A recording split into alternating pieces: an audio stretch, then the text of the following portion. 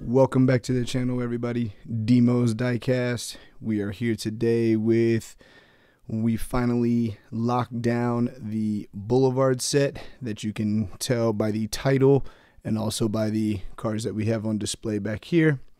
So I was able to lock down a complete set through a good friend of mine named Alex. He found a case at a store and was able to secure me one complete set. And I was able to obtain the rest of these through trades, through local people on our local Hot Wheels page. So super excited to lock these down, not have to continue to run out, try to catch the second wave, etc., etc. If you guys are out there hunting for these Boulevards, I wish you the best. Every store that had stocked these before we were able to lock down a complete set, of course, all of the Sylvias and all of the R30s were gone. That's just the game today. So unfortunately, you got to have a good team out here, have people working with you, working for you, and also working for them. So without any further ado, let's get into these. So this is going to be numbers 91 through 95. So Sylvia Liberty Walk is 91, the Advan MBK van 92, the Porsche 718 Cayman GT4 number 93, the Skyline R30 number 94, and then we have the Yenko Stinger, which is number 95. So super happy to lock down a complete set. I did grab some extras to open, and then we have a couple of the previous releases of these same cars here that we'll kind of just compare. All three of these I've wheel swapped, so I'll just kind of show those guys off. But yeah, let's get started. So first off, we'll open up our Cayman GT4. Super nice casting. I was really happy that they did this one. It's just kind of, you know, not the normal Porsche casting, and I just think it's cool that they did the Cayman. I really like the white one, so this one was one to pick up. This one will get swapped later on with some Sakura style wheels or some Chisai, something like that, some sort of high-end wheel, and that will go in that case. But since I already have the white one wheel swapped and lowered on Rail Riders, this one will get some premium wheels. So let's go ahead and cut this guy open and take a closer look. Nice clean cut on our card there. Put this one off to the side. And let's take a look at the GT4.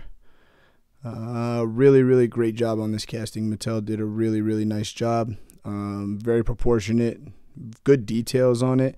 The one thing I don't like about it is the front wheels are like a shorter wheelbase than the rear, which is okay, but the fronts tend to be a little bit sunken in, as you can see, where you can see this fender there, whereas the rears are going to be completely flush, if not a little tiny bit of poke. But that gets fixed when you do a wheel swap, and I did fix that on the white one back here, so we'll take a look at that in a second. But let's take a look at the blue release here.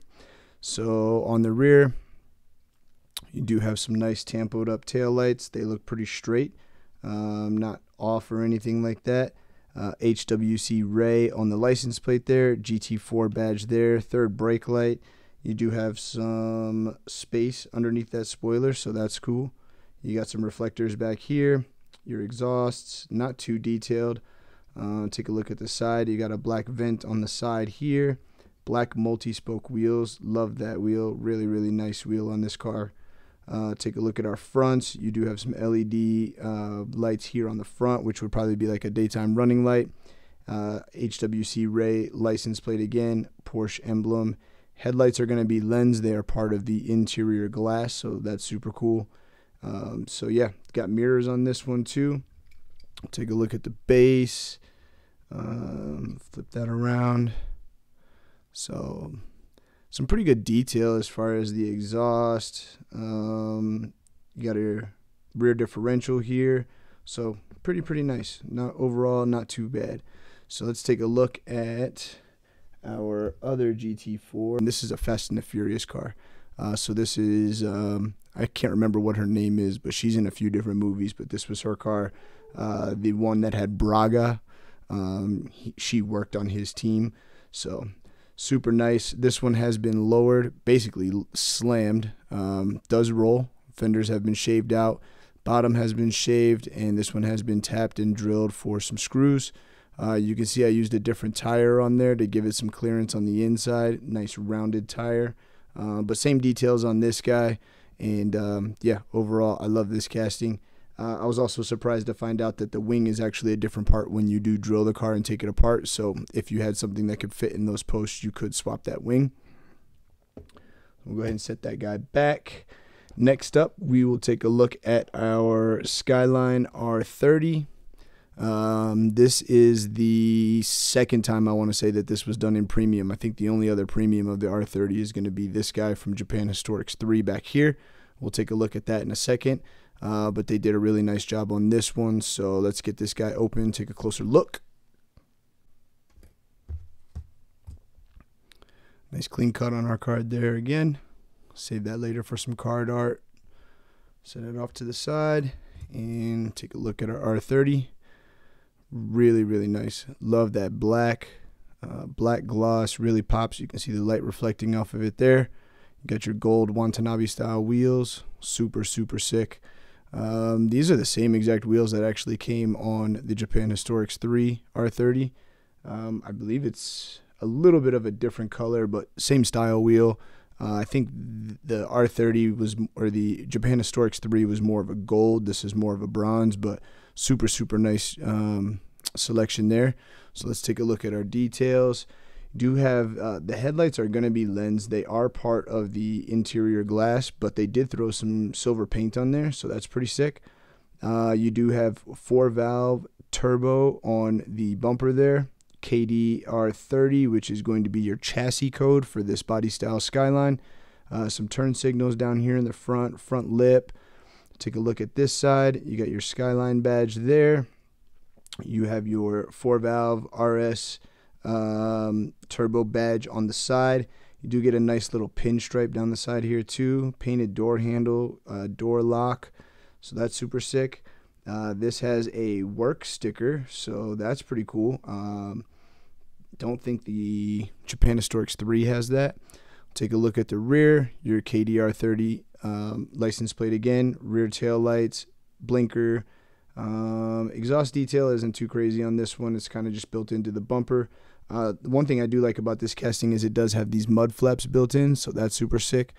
But yeah, all in all, love this casting. I'm super excited to add another premium. Take a look at the base. Yep, nothing too crazy. So all in all, super happy. They did do some outline, like some silver outline around the windows there, so that's pretty sick.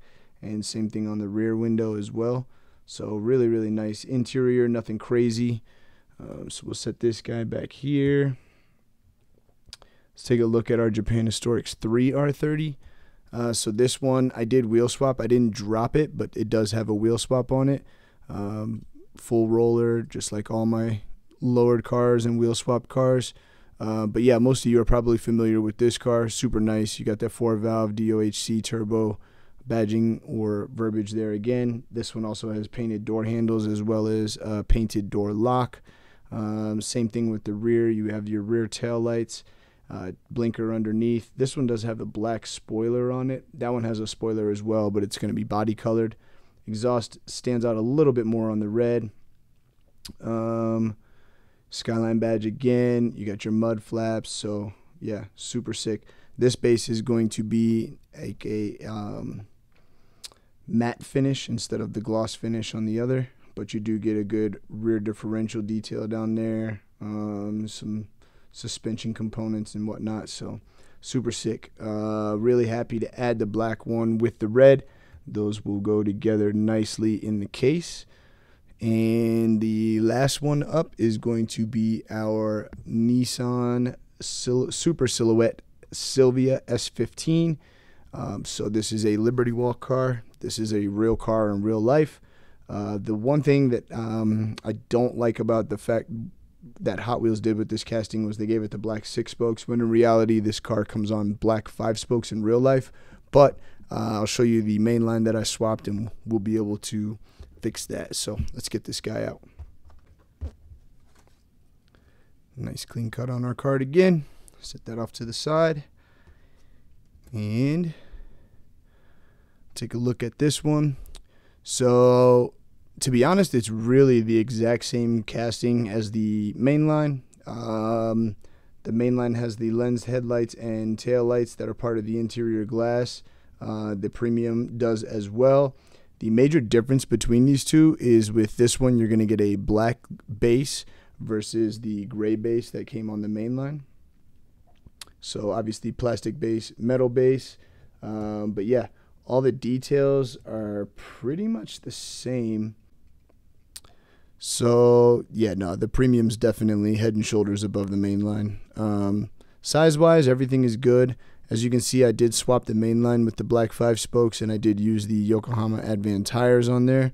So that's super sick, but you can tell when I lowered it, I shaved it and I got a little bit close to this fender over here and a little bit close back there. So the fenders aren't shaved evenly, but you can see that the tampo is definitely different. You get your liquid moly sticker there. You get more of the tampo up here, whereas on the main line you just have the Hot Wheels logo. This is Hot Wheels written in Japanese, if I'm not mistaken. You get an extra Liberty Walk decal down here that you don't have on the main line. Front bumper Liberty Walk decal down there. You get a decal on your C-pillar back here, which you don't have on the main line. The yellow is also a little bit different. This is a brighter yellow. This is more of like an orangish yellow. So let's take a look at our rear. Yeah, so the rear is decoed up way more.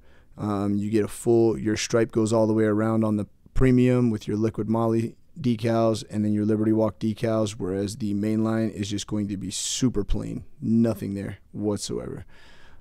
So this side should be the same as the other, and we'll take a look at the front. You definitely get more detail on the front of the premium than you do on the main line, and as you can tell too, on the main line here I did take a chrome pen and I painted that front mount intercooler chrome so that stands out. This one will get drilled. I will swap this one with these wheels that are on my main line, and then this one will go into the case. So all in all, I was kind of interested to see how different these really were. And to be honest with you, the premium is head and shoulders above the main line. So don't get me wrong, this was a great casting for a main line, but this one in premium is just that much better. So super, super sick. Really, really happy to add that one. Again, that one will be getting drilled and swapped, and these wheels will get swapped over to the premium, and then it will go in the case. And last up, just have one more. This is from the Pop Culture series from this year. This is the Nissan Concept 2020 Vision Gran Turismo. This was a car in Gran Turismo, so super, super dope. I do have a good collection of Gran Turismo cars, which you will see when I put this guy in its new home. I picked this up from Mr. Bill. Mr. Bill found a couple of these. He grabbed an extra for me and hooked it up. So shout out to Mr. Bill for holding it down on this guy. Let's get this out. Take a look. Nice clean cut off to the side. And let's take a look at our GTR Concept. It's pretty sick. The car itself, you know, pretty crazy. It's got pretty good detail on it. So let's take a look. You do have, these would be considered your headlights here. You do have a really, really nice pearl paint. Not sure if the camera's picking that up or not, but that's super nice. Got a Gran Turismo banner here along the top. You've got your Nissan badge here in the front with your GTR. This is kind of like the R35 grille, so you can tell that that's taken from there. Take a look at the side. You do have staggered wheels. You've got a 10mm front with a 12mm rear. It's the first time I think I've seen this wheel in a 12mm, so that's kind of cool. Take a look at this. You got some black paint that's supposed to indicate some venting. Look at our rear, your classic Nissan GTR taillights. Don't see, I guess this would be the center exit exhaust here.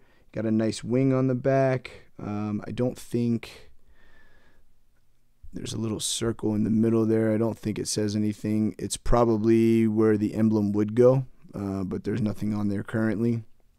So not too much to this casting. Is super nice. You got a nice flat base there, Vision GT verbiage, and your date codes and all that stuff on the bottom. So yeah, all in all, super happy to add this one. This will go in the Gran Turismo case with the rest of the Gran Turismo cars. So super excited about that. So all in all, that's the haul for the Boulevards. I'm just, again, super happy and thankful to my buddy Alex for hustling to that store and locking down a case for us. He got one complete set. I got the other complete set. And then the openers I was able, like I said, to acquire through trade from local people who had obviously raided the pegs and took everything that was there. But, you know, sometimes you have some stuff in the collection that you're willing to get rid of and that other people are interested in. And so therefore, trade was easily made on that front. Hope you guys enjoy those. If you're out there looking for them, good luck. Keep hitting it hard. This is just the first wave that's stocked in our city, so I'm sure there will be a second wave coming. I don't plan to get any more. I'm not going to waste any more time going out hunting. If I were to run across some more, I would pick some up for friends of mine who haven't found any yet, hold them down. I know Mr. Bill is still looking for a complete set. So, yeah. But if you're out there on the grind, hitting it, good luck. Stay positive and just stay consistent, and you'll come across them. I think these are going to be the heaviest stock yet of Boulevards. I think these will probably restock at least 2 more times, but we'll just have to see. We'll keep our eyes open. So thank you guys for tuning in. Much appreciated. Thank you to all the people who have subscribed to the channel so far. Shout out to you. If you aren't a subscriber and you're watching, click that like button, click that subscribe button. We're going to keep pumping out videos here. We've got some more mail calls and some other things coming up. So thanks again for tuning in, guys. We appreciate it. And we will catch you on the next one. So, one love.